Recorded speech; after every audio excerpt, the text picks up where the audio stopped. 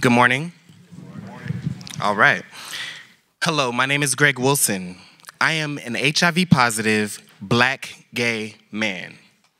I'm also senior manager at In the Meantime Men's Group, Inc., and I serve as a commissioner on Los Angeles County's Commission of HIV.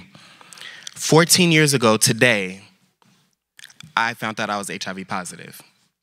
After several conversations with Jeffrey King, the executive director of In the Meantime, we discussed the concerns that community, CAB members, as well as my peers have been asking, which is why there is not a greater focus around National Black HIV/AIDS Awareness Day, especially if the Black community is highly impacted and affected by HIV and AIDS, and many of the funding streams in Los Angeles County are based upon the disproportionate impact of the Black community.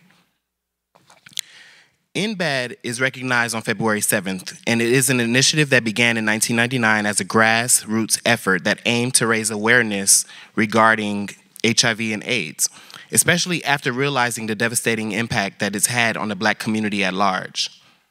Thank you to the Commission for being open and honoring the request of acknowledging NBHAA, allowing the conversations and concerns of community to be brought to the LA County Commission on HIV and outside of our agencies, to actually hear from members and constituents who live, love, and work within the Black community. The support of allies can be demonstrated by learning, listening, and growing an unbiased understanding of various perspectives that will be shared with you not only today, but every day. It's important that we address HIV in the Black community beyond stigma. We must look at the day-to-day challenges, whether it's cost of living, racism, poverty, anti-trans sentiment, oppression, as well as other factors. There are layers. Ultimately, these layers create a boilermaker which leads to the outcomes that we are now seeing. It's difficult to make a community response to HIV when it's been so highly stigmatized with homophobia. It's also difficult when we aren't often enough hearing from all facets of the Black community directly. I believe today's panel is a great start to a conversation and discussion that is necessary. The Commission is charged with listening to community needs and issues and learning from the communities most affected by HIV and respecting their leadership to develop sound programs, policies, outcomes, and being held accountable to assure that the conversation doesn't end here today. Though I don't think it's realistic to fully address all of the things needed in the time allotted, there are three objectives that should be given particular attention that I would like to recommend. It's in my hopes that the Commission will consider these three formal recommendations as we move forward into 2019 as future agenda items for future Commission meetings. 1, by the end of the panel discussion, identify specific strategies on how the Commission can support Black leaders and community stakeholders in their efforts to end HIV in the Black community. 2, by the end of the panel discussion, identify HIV prevention and treatment best practices in the Black community. And 3, by the end of the panel discussion, identify specific strategies to reduce HIV stigma in the Black community. Now, I would like to introduce our panel and our moderator for the day. Panelists, we have Tracy Bivens Davis. She's a commissioner. Round of applause. We have Dr. William King. He's a commissioner. Please give him a round of applause. We have Lucky Fuller, commissioner. And we have Javante Wilson, In the Meantime Men's Group's lead HIV tester under the Vulnerable Populations Contract. So now, please give a round of applause for our moderator, Mr. Tim Vincent. So good morning, everybody, and thank you for adjusting the agenda for my horrendous ride over here. Good morning. I'm so grateful, actually, to be here, and I'm grateful that this panel has been convened to really help illuminate and talk about the challenges that many people face, or most of us face, actually, in the Black communities related to HIV. I've been doing this work for a very long time, for over almost 3 decades, basically, in direct service work and doing a lot of training and technical assistance all over the country. And I'm just grateful for this opportunity. So here's what's going to happen. I'm going to ask about 3 main questions to the group. And we have about an hour, so each of them hopefully will weigh in on each question. And we hopefully will have some discussion too, so it won't just be one person, one person, one person, one person. So that's how it's going to go. We ready to go? You guys, I know you're ready to go. So here is, we're not going to do that, right? Here is the first question. I know that you also had it in your, did they get that in your packet, the data that's right there? Okay, because that's also important as a context for what we're talking about. So here's the first question. What is your individual perception, and what do you feel the community's perception is of the state of HIV in the Black community in 2019? I'm going to actually start with Tracy. Is that okay with you? It's going to be. It's going to be okay. No, I appreciate that. It has to be. Okay, so my perception. We've made several advancements through treatment and intervention. We're experiencing a greater intergenerational flux. We're in a more intergenerational place than we've ever been before. But it requires that we address chronic conditions with bookend communities, those who are younger and those who are wiser, shall we say. People are living longer, but they have other conditions that really require specialty care. So we need to engage specialists a lot deeper into our systems of care. We have a demand on our systems that need to help meet those needs. We also are increasing our mobilization efforts in some places and in some spaces through projects like U equals U, or programs that are aimed at sustaining viral loads. And we also have some people who are quite knowledgeable and others who deserve some attention. But my perception really is, honestly, we're still very segmented. To some degree, we haven't changed much over 10 to 15 years. And the separation is fueled by social determinants of health, but also funding, right? So when a percentage of our community gets their needs met, the outliers don't. Right? We live in a reality that we're people of color, particularly my Black folks. I don't use the word African American, so here it goes. We're impacted by substance misuse, stigma, shame, mental health, immigration, crime, all of these things that give us inequitable access to something that is a pandemic and not an epidemic. We are increasing amounts of transactional sex. And we're working under a legislation that was equipped to meet a demand of the 1980s and not 2019. We have a workforce that's very unsustainable, with people who are isolated from services due to phobia, stigma, shame, and silence. Nor do we really have a history of really sustaining and retaining culturally appropriate and timely interventions that target Black folks in particular, particularly those who do not identify same-gender loving men. Stigma manifests by our lack of capacity to really change those patterns, right? Because we have these pre-existing ideas and norms that we continue to prescribe to. But stigma also manifests by us internally, as well as through the lack of resources and inside of our language that we use when we communicate with one another. We make mistakes when we talk to people. We don't support their trust. We don't support their sex positivity. We avoid difficult conversations. We try to pretend like things are in this progressive way for everyone, not recognizing that some of us are being left behind when we have those conversations. And to really address this, I have some questions, right? One of my questions is really, where are the programs for, say, trans-identified individuals who don't subscribe to the construct of an MSM, right?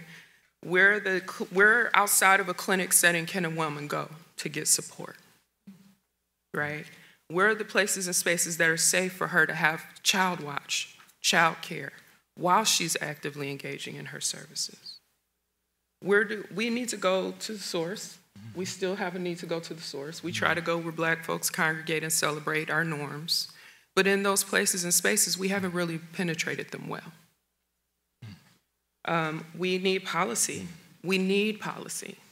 We need policies that protect our Medicare, secure our Title X, reauthorize the Ryan White Care Act, but also give us access, true access to housing, not building it and assuming we're going to show up, but building it and helping us get there systemically, right?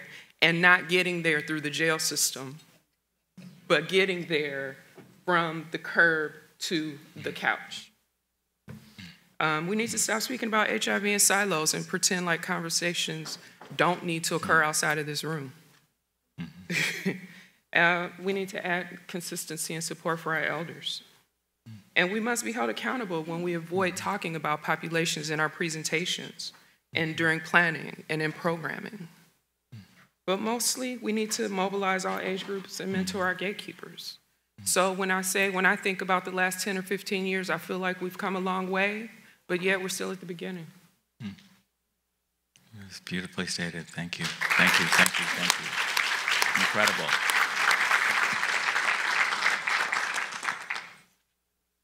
Are you ready to go next, Dr. King? Thank you, Tracy, for a very eloquent presentation there. I'm coming from a perspective as an HIV provider. I've been practicing HIV medicine for 14 years.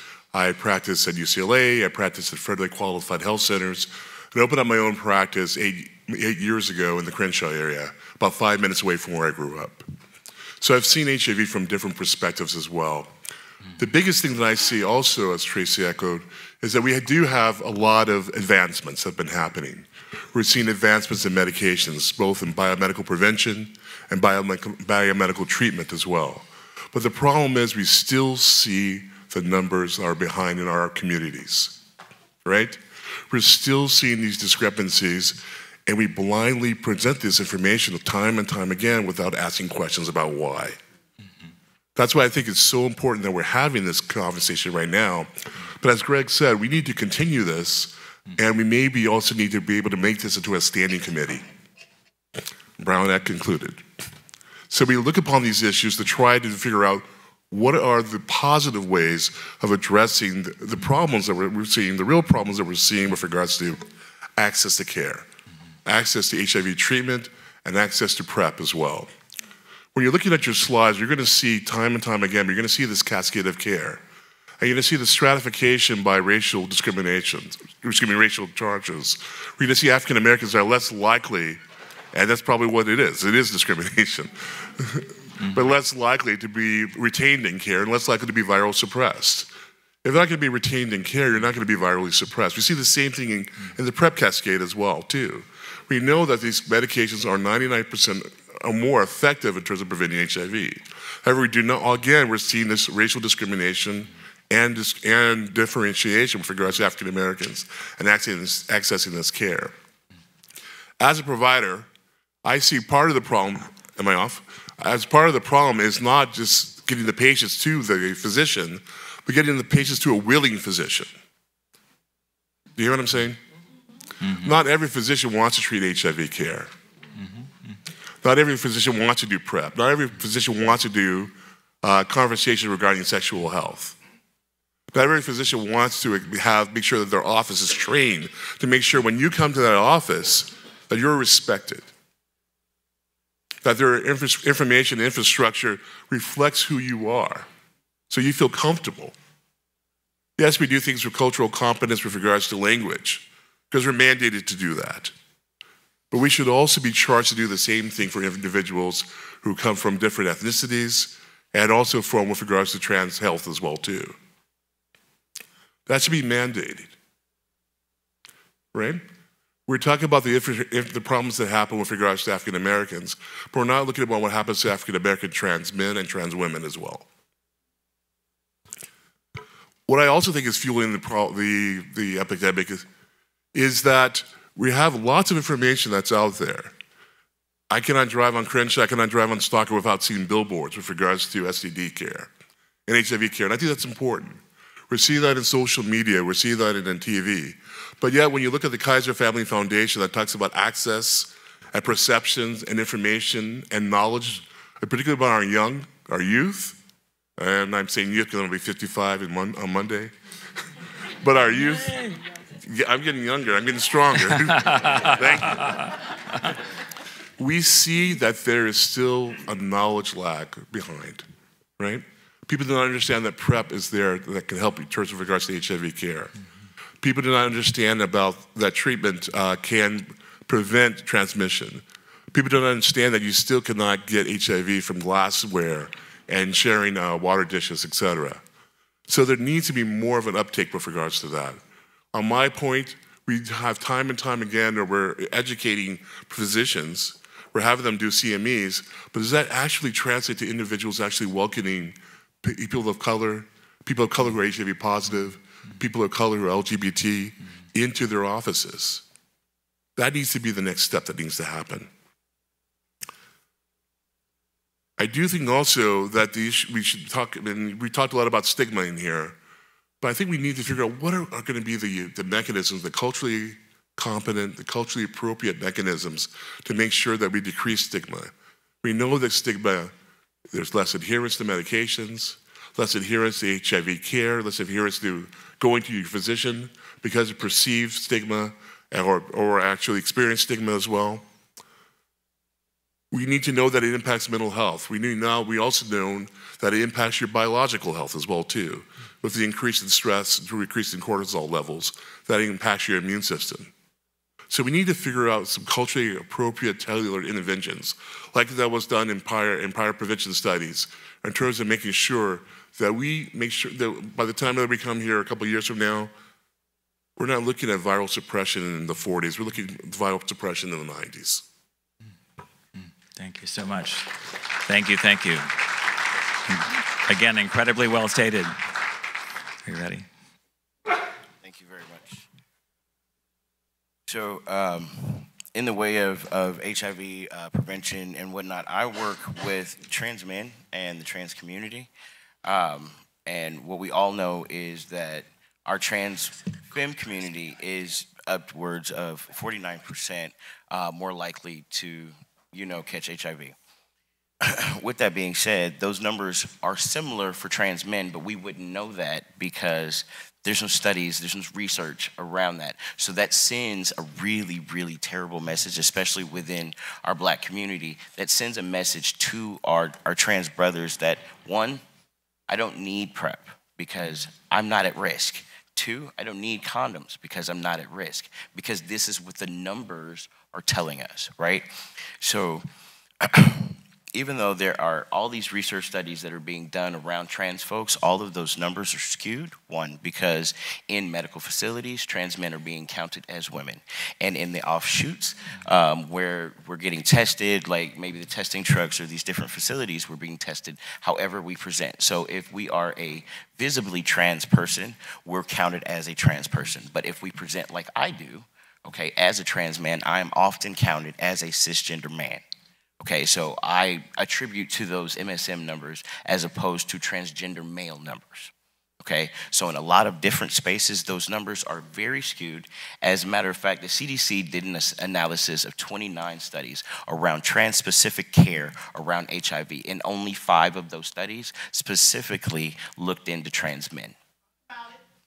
So, so one, being that we're not being counted, we don't know what the real numbers look like, because a lot of these studies are saying that trans men are less likely to pick up HIV, but nobody knows that for a fact. You can't count those numbers. You can't attribute those numbers for a fact if we're not being counted correctly.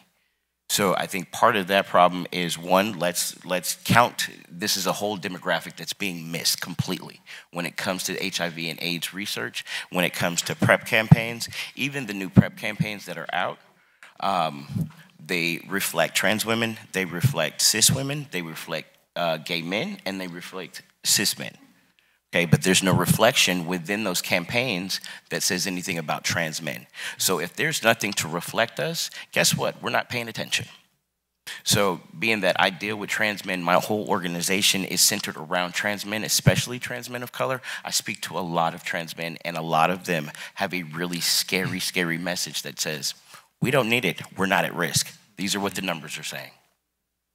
So I think around that, we also need to have competent healthcare around what does it look like to be trans-masculine friendly as opposed to being trans friendly. Because the trans femme and the trans-masculine as well as the non-binary folks, there's different levels of intersectionality that run through their experiences. And with trans men, I can honestly say I've done the research and there is not one OBGYN provider within LA County that is trans-masculine friendly. So what does that look like? So that access is not there for trans-masculine folks, those different care mechanisms and support systems are not there for trans-masculine folks. On the other side of that, our non-binary folks are being completely missed. Nobody knows what to do with them. And then our trans-feminine folks have those resources. They're far and few between, but they have those resources and they have been identified.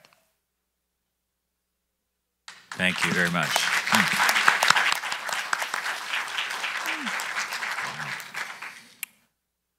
So I have to look at this question from 3 different angles. One being a young black gay man, another being a HIV tester, and the third just being black and being a part of the black community.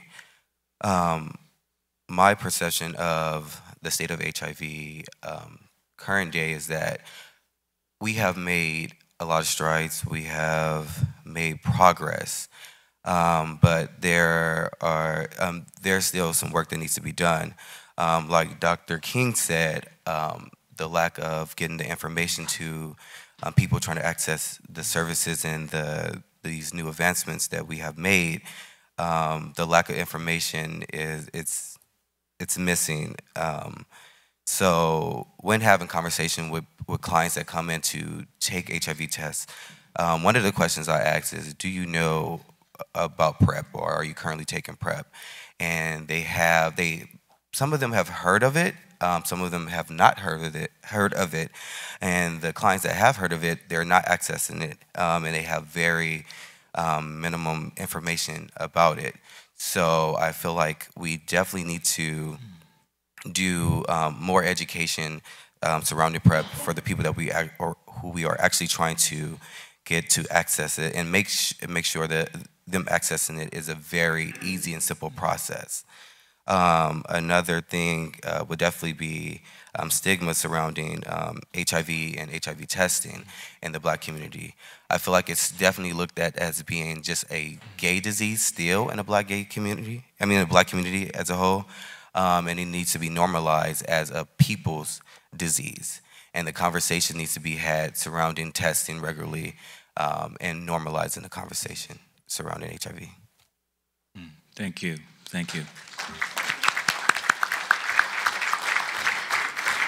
So you all have described in I think, an eloquent and incredible way many of the complexities that communities are facing to really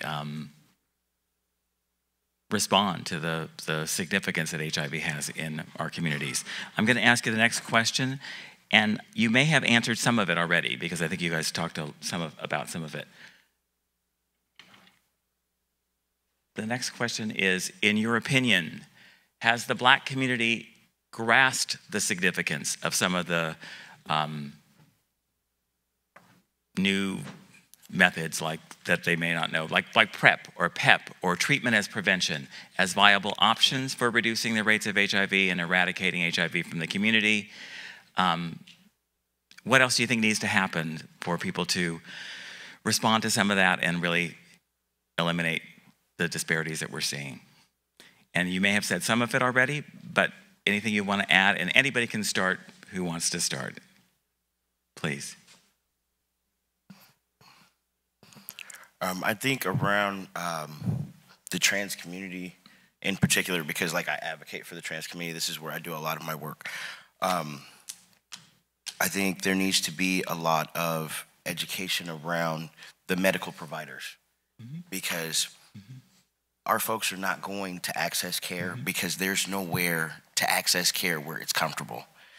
And there's nowhere to go in and say, okay, like I'll give you a personal example. I tried to access PrEP. I had to go to 3 different clinics before I could access PrEP because I kept being told, you're not at risk. But at the time, I was with a partner that was positive. So what makes me not at risk? And for trans men as a whole, we are one of the most sexually open demographics. Okay, so for a lot of trans men, they identify as pansexual, they identify as bisexual, they identify as gay men.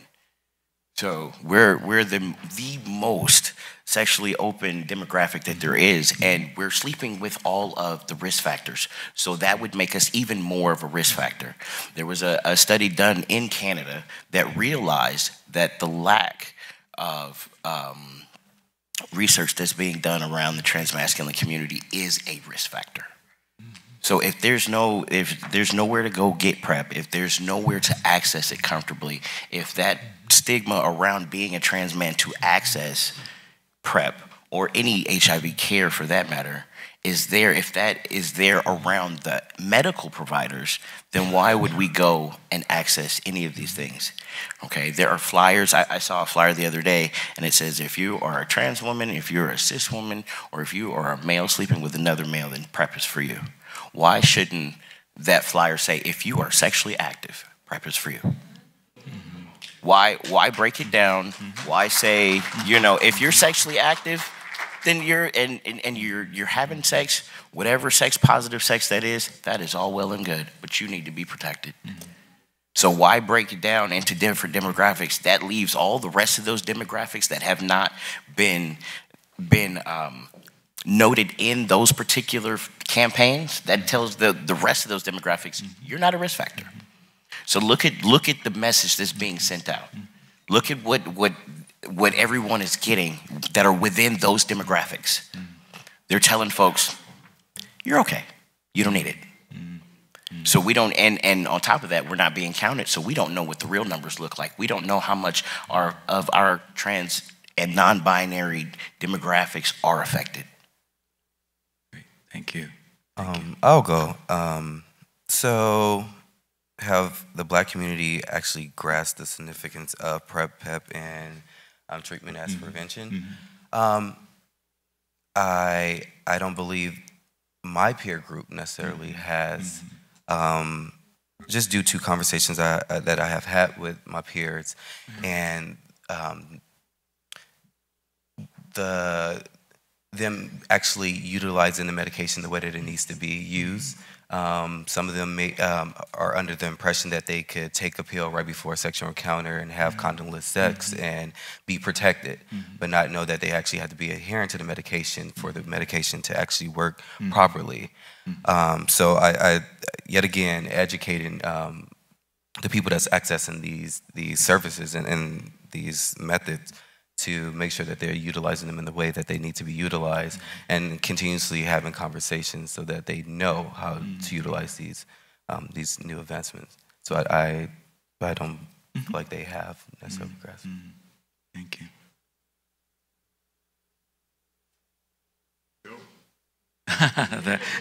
That was a quick one. I mean, there's just so much work to do and so much. It's not on. No. There's just so much more work to do and so much more education that we need to do as well. I'm sorry. Lucky that you went through that. I am very sorry that you went through that. And that's the kind of messages that we need to hear, and we need to stand up and say this can't happen.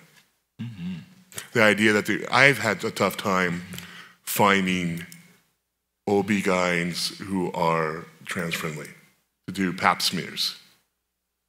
And the problem is we have to go, as in the Managed Care Network, we have to go with the providers that are contracted with that insurance. And sometimes that's the only insurance we do, so I end up doing them myself. And that can be very traumatic as well, because there's language, there's preparation, there's all these things that we have to do. But we have to train our other providers to be vested, because we're not necessarily going to find these sensitive individuals. So we have to train our primary care providers. And I'm going to invite you to come to some of my medical society meetings to talk to our physicians about that. Okay? Great. One more thing. So, and with the issue of PrEP, again, a lot of times what is happening is that it's an issue of business, right? although there are different ways of bringing people who are uninsured, who are undocumented into PrEP, still the bottom line is going to that physician's office and filling out all that paperwork. And if you don't have access as a primary care physician to medical case management because you're a solo provider, if you don't have access because you're a solo provider or even a small group practice to outside individuals to do that paperwork for you, and particularly individuals are, because of the society, the way that things are, fortunately, and the economy, the way things are, people are losing their insurances. So they may be okay on United, but then they're not okay on Anthem Blue Cross. So we have to switch up at that time and do all that paperwork all over again to get this individual paperwork and get them back on PrEP. And we don't have access to the 5-day pack as well too. So again, this person becomes at risk with regards to PrEP. A lot of individuals that I'm finding that find me search through me through their insurances as well, specifically for a PrEP provider, an African-American provider as well, which is very important to a lot of individuals, a lot of our constituents. Not to code switch, but a lot of black patients are so satisfied, so happy to be able to walk into the room and see a black physician, right? Just like somebody wants to see somebody that speaks the same language, they want to have somebody that understands exactly what they are. The fact that I grew up in the community in which I have my practice means a lot. So we want to bring these ideas, these biomedical prevention techniques and HIV treatment to our community, but we need help. We need funds, right? We talk about the distribution of funds within this, this body, but that distribution of funds need to trickle down a little bit more to the people that are doing the work on the street. The people that are looking, who constituents and their employees and their mission reflects that of who are people that are being devastated by this disease. And not just ancillary, not just because it's convenient or romantic now, but have been here doing the work for quite some time. People that have used their credit cards to pay the employees' salaries, they need access to the funds that we're provided. They need access to, a lot of people need grant writers as well too. I was at a meeting where somebody asked, a member of the community asked, why aren't there PrEP Centers of Excellence within this community? Why aren't there some of these within this community? And the response that person had was, well, they didn't apply. That shouldn't be the response if you're talking about a medication that can prevent 99% of transmission. It should be, how could I help you get that grant money so your society can benefit from this? So I think we need to have more communication with regard, real open communication. I think we need to be honest about where the problem really lies. A lot of it is access. A lot of it is finding people to pay for these treatments.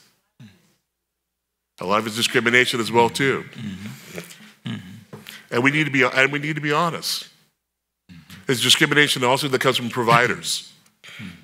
A lot of providers do not want to deal with certain individuals because it takes too much time. And you only have 15 minutes per patient because that's what your administrators tell you to do. So we need to have open conversations, and I think this is just the start of it. And I really want to push for that ad hoc committee.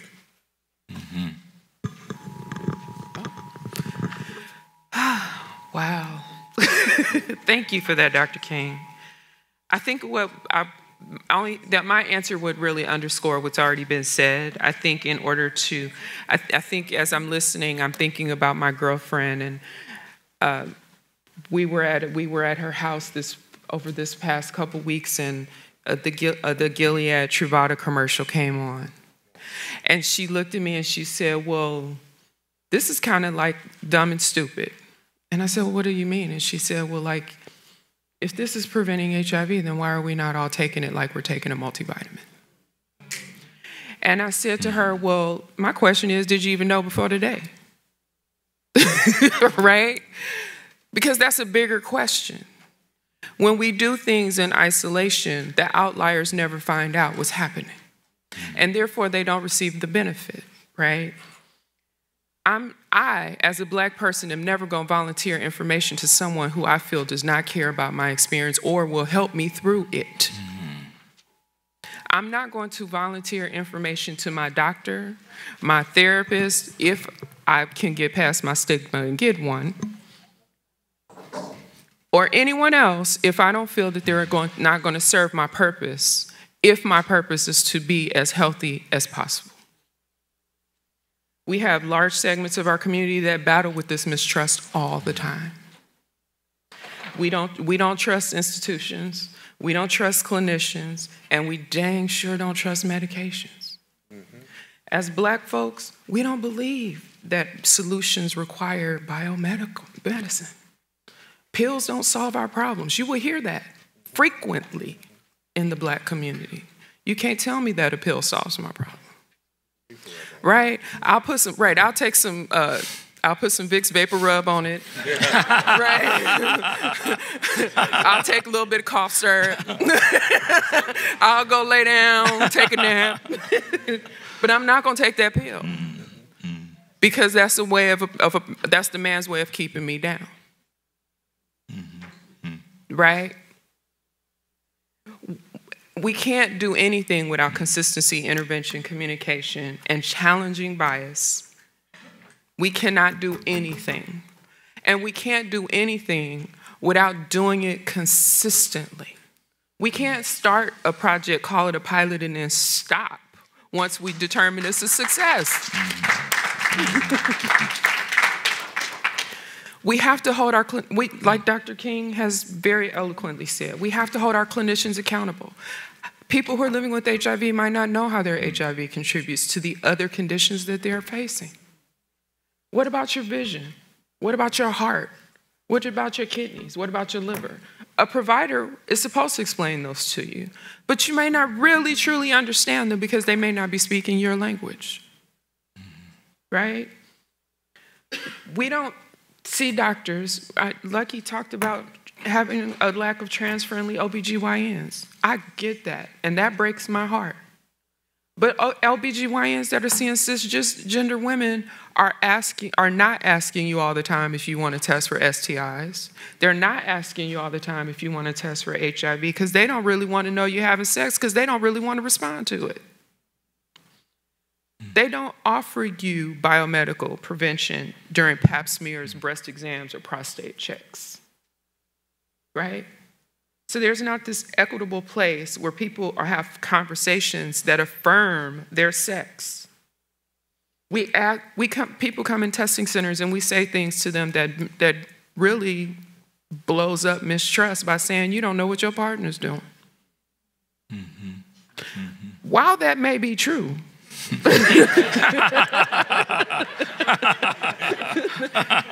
it doesn't affirm the trust that you have in your relationship, right? And now you're speaking with someone who's not trusting your sex, not trusting your relationship, and not affirming the fact that you are trying to be in a committed space. But what we know is that cis women are most often exposed in the place that they trust the most, even if they've only slept with one person. And what we don't take into account is sometimes, as cis women, we might play with our man. The room falls silent. I say it again. Couples actually seek out other third-party sexual partners. It happens. And if till you can affirm that that is an experience and talk to me about it from a sex-positive perspective, you cannot effectively help me make healthier choices. Thank you. Thank you, thank you, thank you, thank you. So we have another question, number 3. You guys have been so incredible. I just have to say that. So can we just say that they've been incredible so far? It's amazing, amazing, amazing. And you, again, because of the way that it went, you may have answered some of this already, but here is the 3rd question.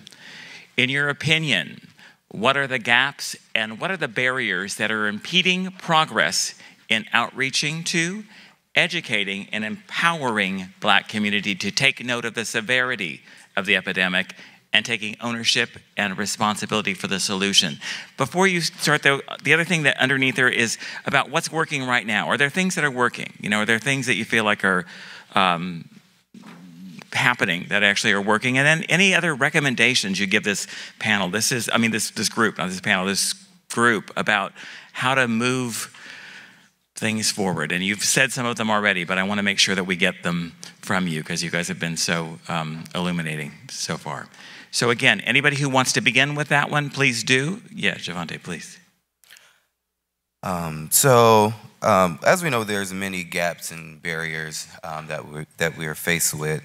One of them is, I'll speak from my peer group, is that I have the privilege of working in an intergenerational environment with older Black gay men that has been around for a while. Because going back to the previous question, I haven't been here for like 15 years. So there has been some things that has been done and some progress. But you have to understand your history to know your present and to know what to do in the future. So, and I think that is one thing that my peer group is lacking.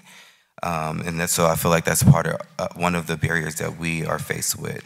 Another, as far as the Black community goes, and something I stated earlier, is that the conversation around HIV and testing is more so looked at as being a gay thing, so the conversation is not being had.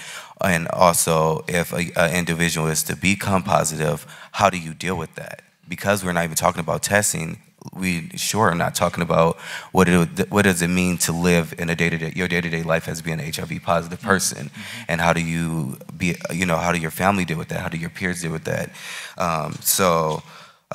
Those are just two of the gaps and barriers. And one of the solutions that I feel like we can do is to implement a broad community intervention to where we address various aspects of the community and bring community in and touch on these different things and have those conversations as to what needs to be done and to address it and to actually make sure that it is intergenerational to where we have people that has been doing this for some time as well as people who are living through it in their day-to-day currently.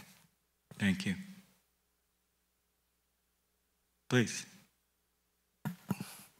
I think with the impact of HIV on the trans community as a whole, right?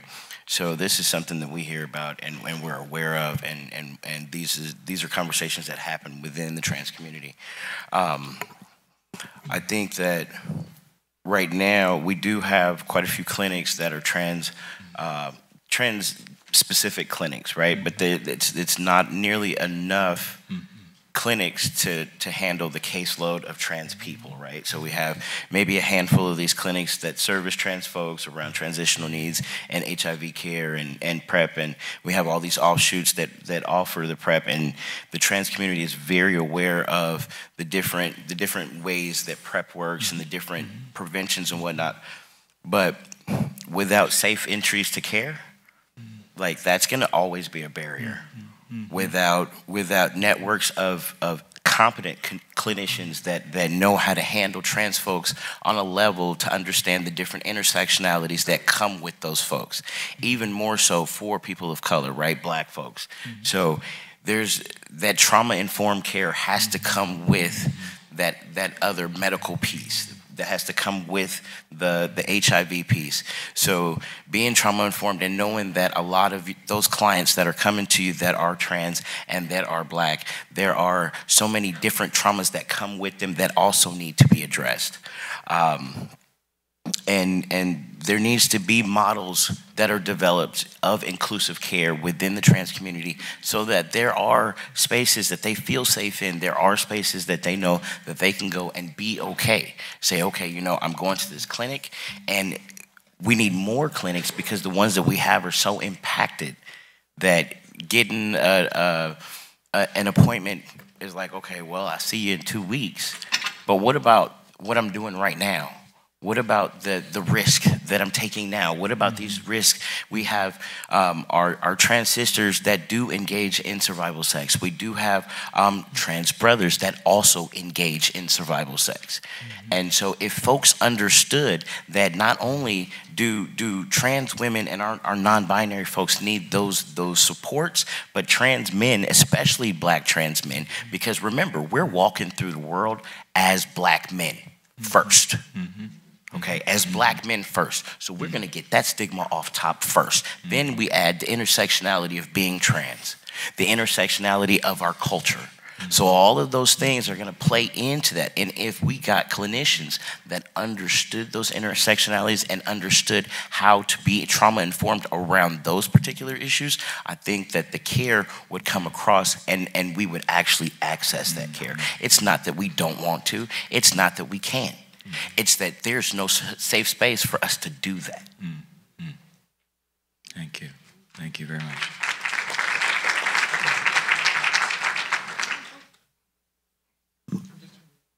Thanks. I'm listening to this conversation. I'm thinking in my head, maybe Dr. Spencer can help us as well. I mean, in LA, we're kind of an embarrassment of riches with regards to African-American HIV specialists. I can think about 8 off the top of my head.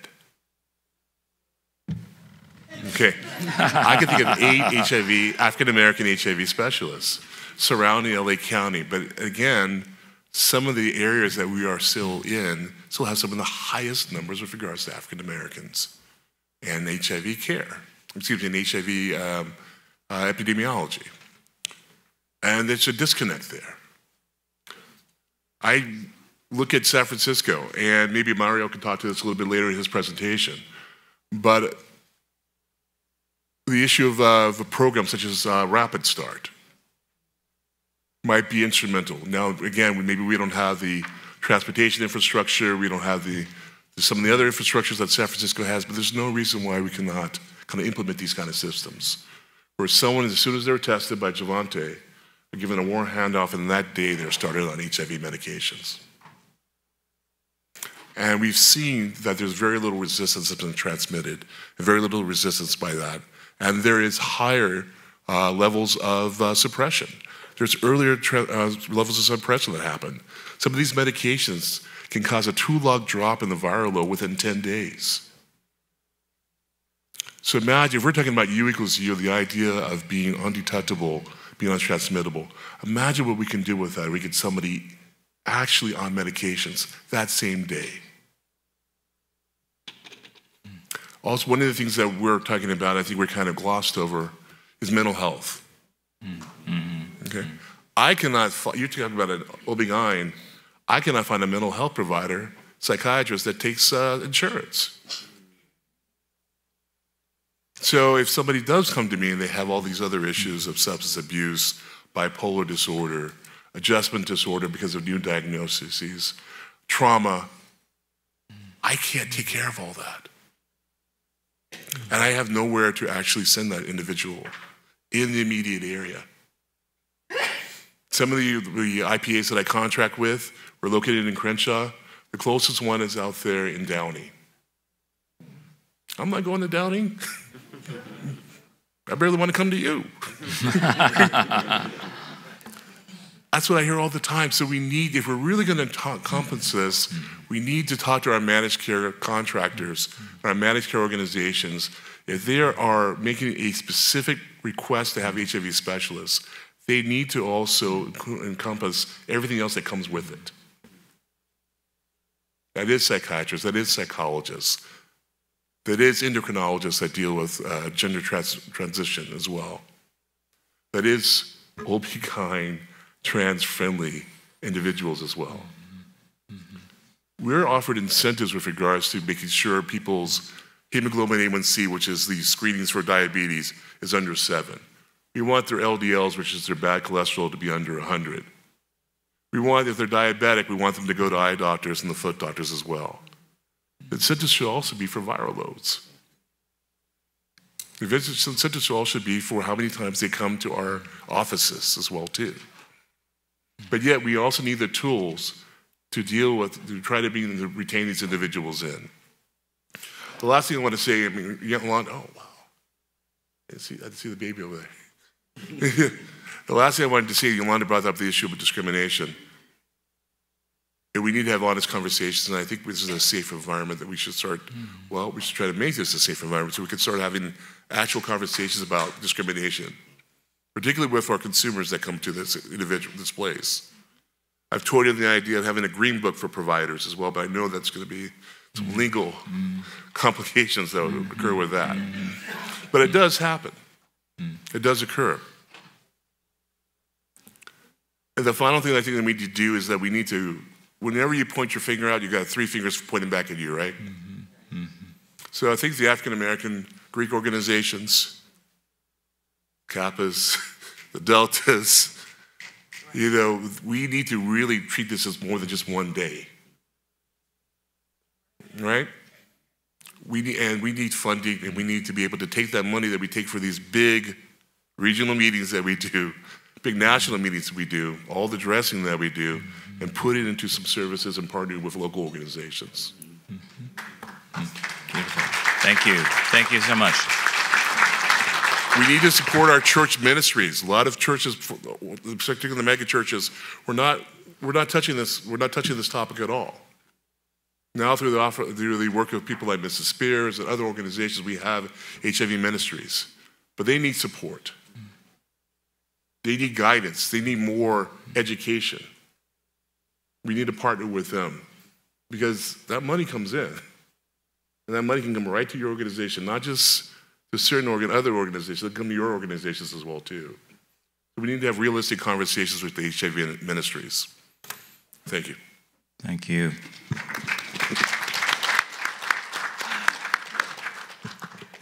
Okay. I think you can tell from this conversation, and hopefully just from living every day, that the reality of the Black community is that we're just dealing with more than HIV.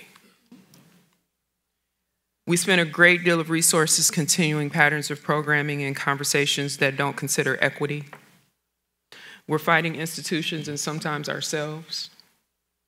We fail to increase the sustainability at times of indigenous organizations, or fight for the justices fight against the injustices that contribute to our poorer health outcomes.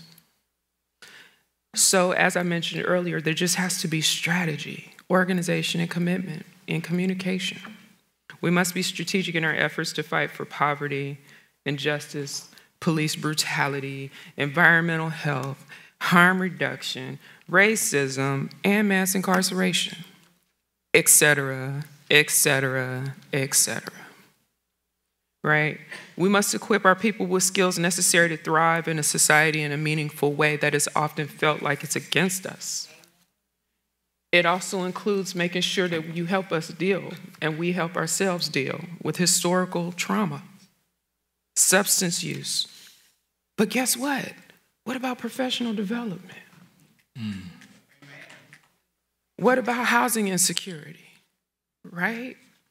So we have to break the resistance towards research and engage in systemic changes that push for resources that are actually timely and responsive, but not segmented in a way where the outliers never get touched. We have to have difficult conversations that people will not take personal accountability for, particularly as it relates to race. Do I need to say that louder and in bold font? Okay, hopefully the people in the back heard that. Technically, I'm going to leave it at this. What is working now? We're having this conversation, but if we don't do anything later, then it didn't matter. Thank you. Thank you very much.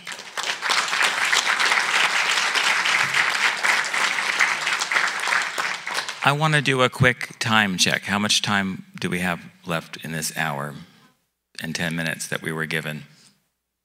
I want to make sure that we're, It's been about an hour. Okay, so we have about 10 more minutes then.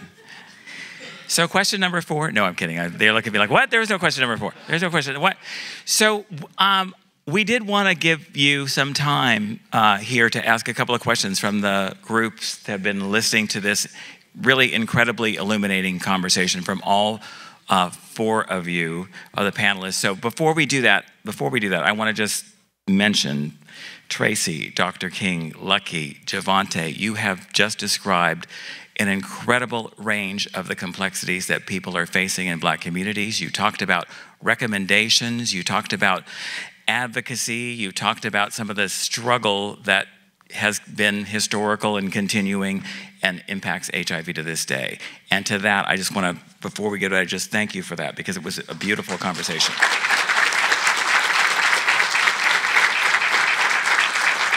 Really, truly. And I'm so glad that you're filming it because a lot of the things that you said, I think people should go back to and really listen and take in and think about how they can make some movement in the work that they're doing, whether it's their individual work or the collective work of this commission, because they've given a lot of incredible recommendations. So we have a couple of minutes, and I want to open it up to questions. I see, and yes, everybody gets it right. I just want to make sure that I'm doing the right thing. I'm doing the right thing. Let's take a list. Put your cards up. Okay. Okay. Okay. So it's Kevin and then Frankie. You guys, amazing. Greg, great job. This should be our next annual meeting topic is Black and Brown communities and how these kind of panels are really informative. Tracy talked about place. Well, I want to say one thing first. It's a comment that I think as a commission we need to focus on is how do we get DHSP to work with the providers, the contracted agencies, to do MOUs with people like Dr. King to help fulfill their mission. Because a lot of these programs were set up in communities that now are not as highly impacted as the communities we're talking about. And we can't wait for Dr. King to get a grant writer because he can't afford that, but we can use our current resources and our current structure to force them to reach out to provide some of these services and support some of these services in the Black and Brown community. And I think that we need to figure out how to do that. And it's another way for us to spend more dollars, which is a problem that we keep having. And Tracy, you talked about places and spaces, and Dr. King, you mentioned the churches, and I did some research last night in opening up this conversation. You know, African Americans are, I think the numbers I looked at last night were 82% of African Americans attend church at least once a month or every week. And 52% it was every week. Much, much higher than other communities. And also their participation rates, and it's also skews much younger. The demographic of people that go to church in the African American communities are much younger than in the regular other communities. So my question is, Dr. King, to your point, engaging the churches, how would we do that? How do you engage the churches to help with stigma, to help with education, and make that a part of the sermon, if you will? Well, first of all, I'm one of the 18% that doesn't go every month.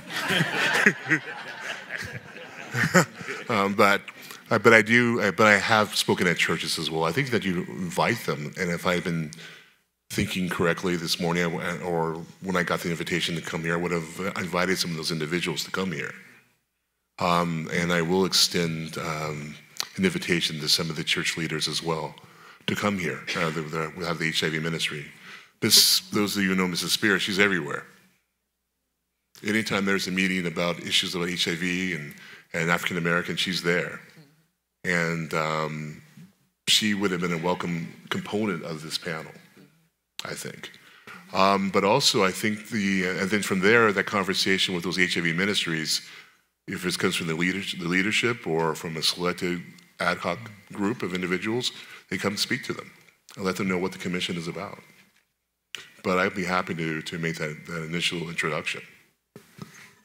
Right, thank you. So help me get to the order of things. Okay, so Frankie and then Yolanda, and then we could take some questions from the public, and then you can go around. Okay. Hi, Frankie. Hello? Hello? Okay. I don't know how to ask this exactly. Sometimes, as someone that provides services in the community. Yo. Check. Oh, as like a service provider, I feel like the mistrust that the community has is really valid from a historical standpoint. When we talk about the experimentation of black bodies, J. Marion Sims, a father of gynecology, experimenting on black folks. You talk about, you know, soldiers that our military was experimenting on. I feel like the mistrust is valid, and the discrimination is very valid from a historical standpoint. And this is like 400 years of historical oppression, right? So my question is, what are very practical steps we can take as service providers to have very simple things we can do to really establish that trust, it's not going to fix it, but really trying to have that intervention there to kind of establish that relationship. Thank you.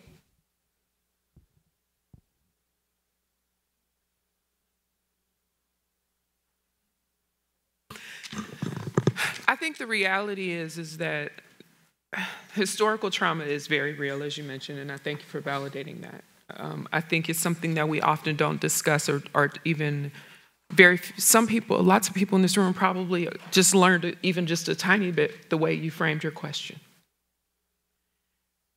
I think we have to first have an understanding and an attitude that the experience is valid. Okay? We cannot create change if we don't take into context that it is a valid experience. And that valid experience, even though it may be 400 years ago, 300 years ago, it shaped a culture. It shaped a perspective that we carry generationally and contributes to how we participate and show up. We were taught those things from our grandparents, from our parents, right? So if we believe in social learning theory, we can believe that those 400 years ago have a very true presence in this room right now, right? So how do you do that? You show up in a way that is culturally appropriate, culturally respectful, consistent. You do not evade or invalidate people's realities. You continue to put your ego aside. And I'm going to say that again for the bigger providers in the room. You put your big egos aside. You respect that there are indigenous people and organizations within the community trying to encourage change and trying to inform change. You invest in those places and people, right? You don't assume you know it all because you had a white boyfriend or a black boyfriend. But guess what? If I am a Caucasian person, I'm going to say it right here. I have Caucasian friends. I love my people. But I get tired of them looking at me saying they had a black boyfriend and they understand me.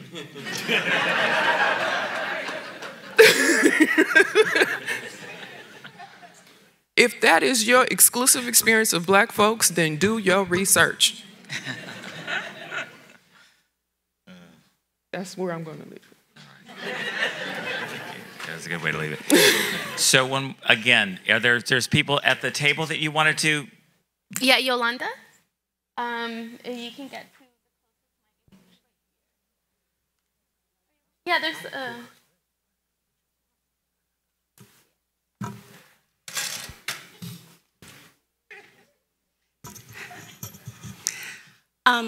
just good morning, and making a statement and moving forward. And to my fellow commissioners, I do apologize for my absence. I think that you guys may be able to see why. But we were determined to be here today. So my first statement, just in talking just a little bit about Black history, and Kevin, you talked about churches, right? Well, you have to go back to during the times of slavery. Church was the only time or opportunity that we were given to gather for kinship, for friendship, and worship. We weren't allowed, we didn't read, right? And so our master only spoke verses from the Bible to us. And so that has followed as a tradition years and hundreds of years, okay? That's number one. Education, and when we talk about the Black community is suffering. When I tried to find schooling for my child in the community where I live, it was difficult. A Black teacher met me at the front door and she said, "Don't bring your child here." And so when we talk about what the Black community is facing and in that pocket within the city of Los Angeles, it goes back deeper than just HIV. We're talking about the determinants of health. We're talking about education and especially poverty. So this is a very, very special community, right? And everyone understands that. So moving forward in what it is that I want to say specifically is that number one, it is about follow through. I've been here at the table for now 4 years, and I've not seen the innovation. We're all working very hard and tirelessly, and I will not deny that at all. But when we're talking about major strides and challenges, we have to really start doing. One question would be, how many times have we gone before the Board of Supervisors to really talk about this issue that's facing the Black community, to move forward in policy that will spark some change? I don't know that answer specifically, but I certainly would like to get that answer. Because we cannot do anything if we're not moving forward with the powers that be. And it starts from our executive director, board of supervisors, and Mario. We've got to go back to policy in terms of where these dollars come from. And so discrimination is present when you have Dr. King, when the HIV community knows that he is present, and to not support with dollars. It's a clear message, but it's not only happening in his office, it's everywhere. So when do we begin to spark that change and that difference? Secondly, I've been here 4 years, and I have to be the Martin Luther King, the Sojourner Truth, the, God forgive me, give me some names, Sojourner Truth, Martin Luther King, Rosa Parks. I have to be that woman today and say, why are we've got to stand up? We're not really wanted at the table. We are here to fulfill specific numbers. We need African Americans on this body. We need women. We need men. And I came here hoping that there was change. And 4 years ago, someone said to me, "Yolanda, it will never happen." And I said to her, "You don't know what you're talking about." I thought I could make a difference. That was to Tracy Bivens Davis. I apologize to you. You were right. So moving forward, we're rolling over 3.2 million MIA dollars yet again. So I say to this body, I want to move forward, and I don't know how, Al, a caucus, a body for African Americans, so that we can begin to move forward with policy if the change will not happen anywhere else. That's number one. And to make that caucus just as important as the Consumer Caucus or any other program, so that those meetings are counted as an active caucus. The same moving forward for the Women's Caucus. Make those caucuses important. If I can attend one caucus meeting and with the output, guys, you've got to move forward with policy. You should have seen the things that I've had to traverse since being diagnosed with HIV, with housing. And I come to this table because I want change. I want change. That's why I'm here, because at this point, I want, nor do I need anything from anyone in this room. I was determined not to fail. And even when the white towel was in my hand, Mario, I said, I cannot stop.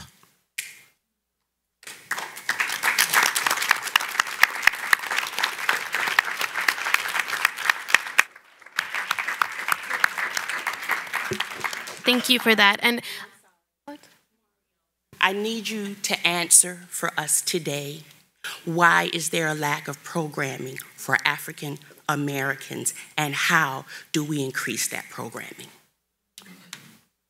Thank you. So trying to be mindful of time, I do want to give the audience the opportunity to ask questions. Sure. We'll take 3 questions. Please make them questions. And then we'll move on to the break. I know, Greg. I know, and I have you. Hi. Check, match. Check. Hi, my name is Amaya Wilson. I'm from Selma, Alabama, and I was raised in a church. My father is a minister.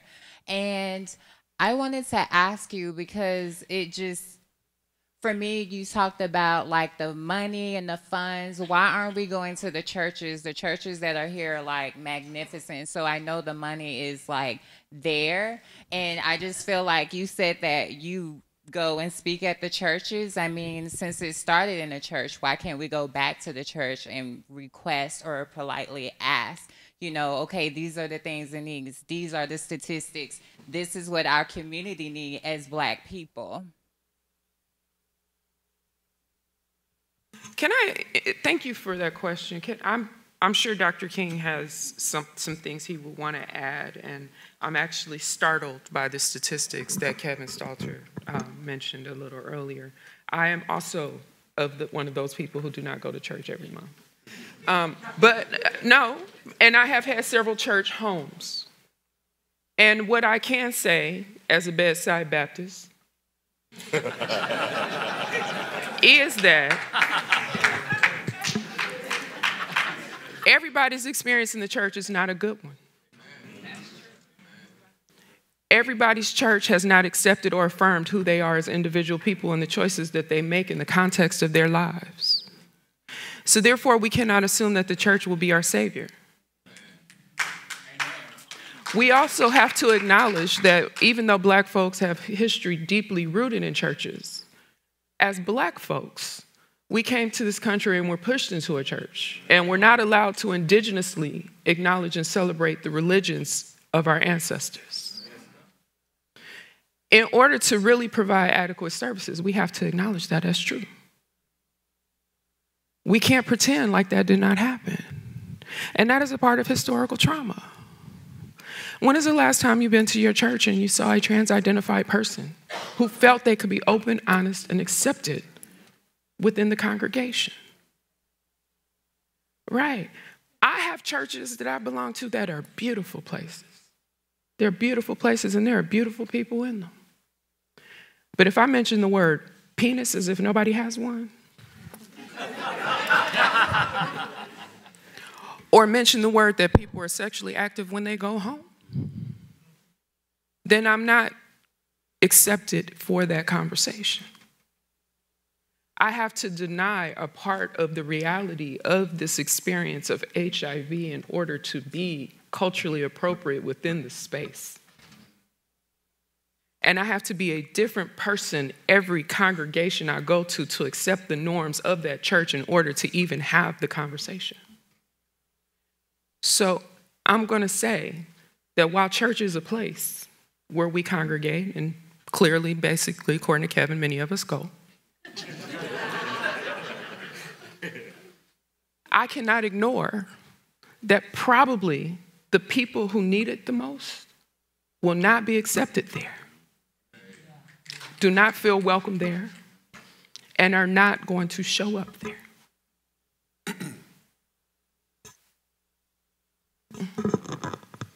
But I do go and speak. Because money's still free.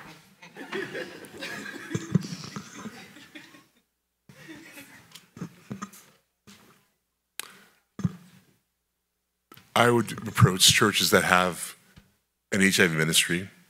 There are leaders, certain leaders within the community as well, where there are certain pastors who have met together to talk about these type of issues, to talk about health, and have incorporated HIV, have incorporated diabetes, hypertension, disparities in care. There is that disconnect between what is said to be in the Bible and what is actually reality.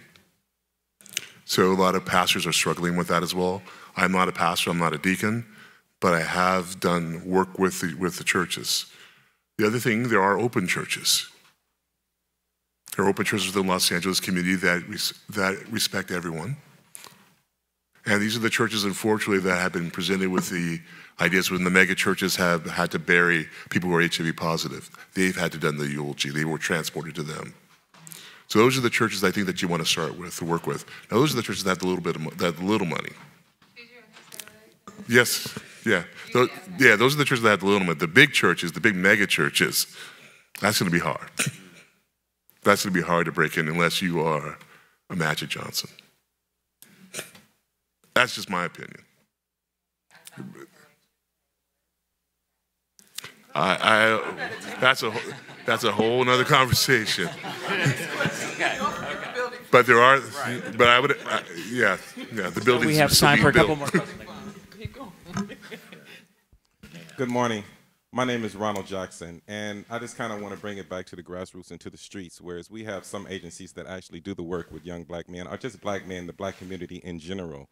But I test people, and I've been working with people for the past 20 years. It started with people dying in the community.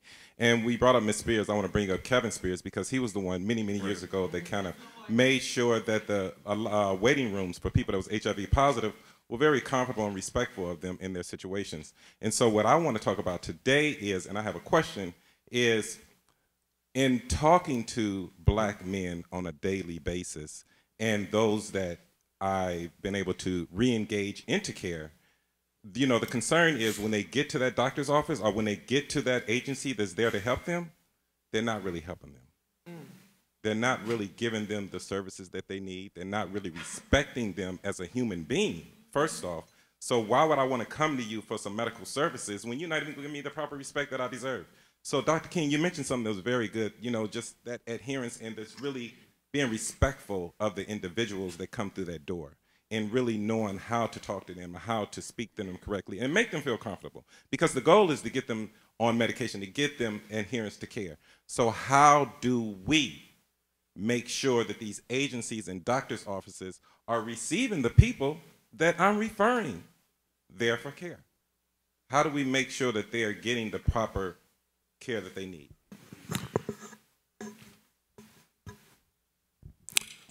What happens when you have somebody that do you hand walk them to that office? I have the ability to hand walk them, but oftentimes I hand them. Okay. Years ago when I was at THC Clinic, Richard Hamilton actually hand walked patients, when he was at MAPA, hand walked patients into that office. And I thought that was, at first I didn't understand what was going on. Right? But I thought that was a very effective way to make sure the people that he tested actually were there, and also to make sure that they were treated appropriately as well too. I think we call them, now we have it, we've codified it and called them patient navigators. But it started, I think, with individuals like yourself and Richard who were vested in the community and wanted to make sure that their fellow individuals are treated appropriately. I welcome you to come talk to me afterwards and we can talk about how we can try to make those warm handouts happen in my office if possible. And that's one of the ways we can start. We can move just from this conversation we have and I leave it here at the table. We could try to see if we can implement that and how I can get you with some of my other providers as well. Thank you. Thank you.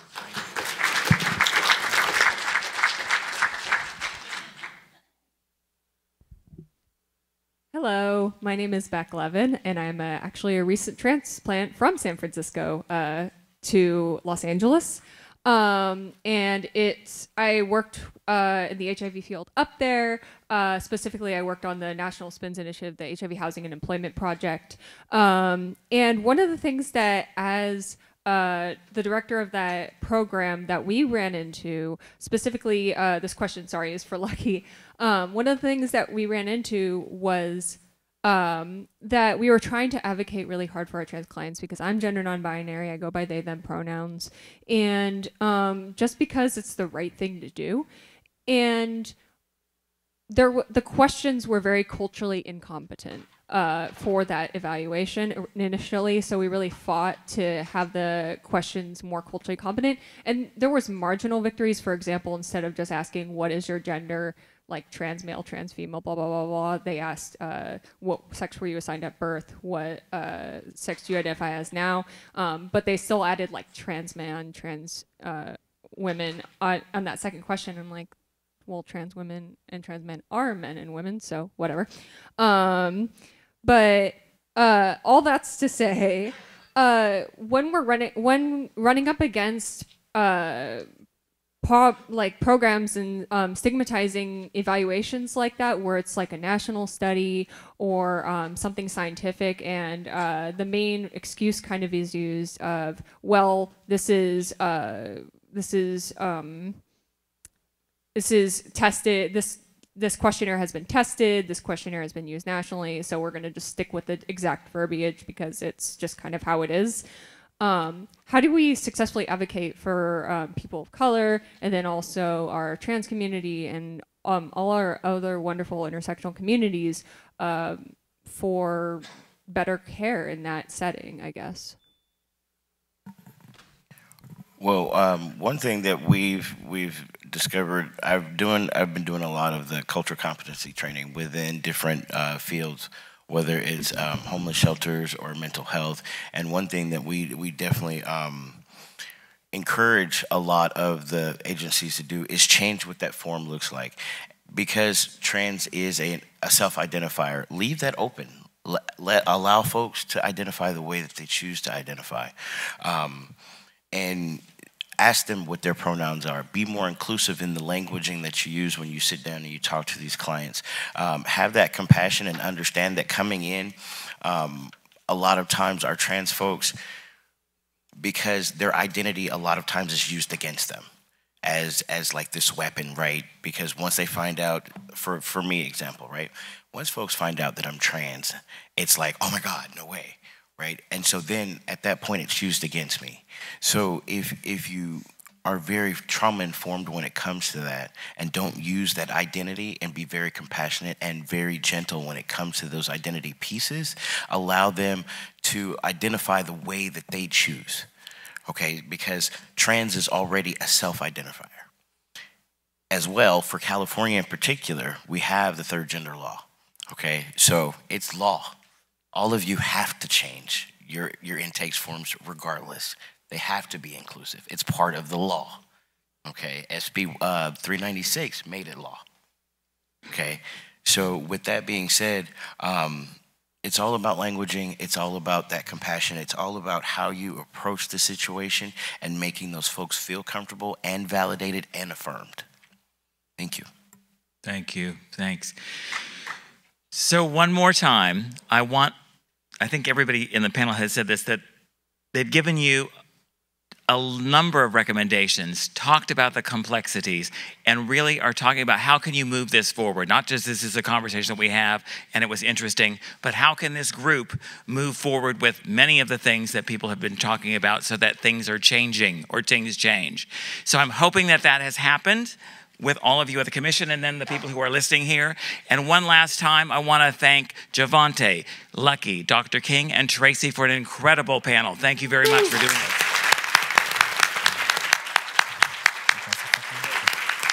And before we close out the panel, for one, thank you all. And secondly, I'd like to thank Jeffrey King for presenting the panel idea initially and also formulating all of the questions. Please give Jeffrey a round of applause.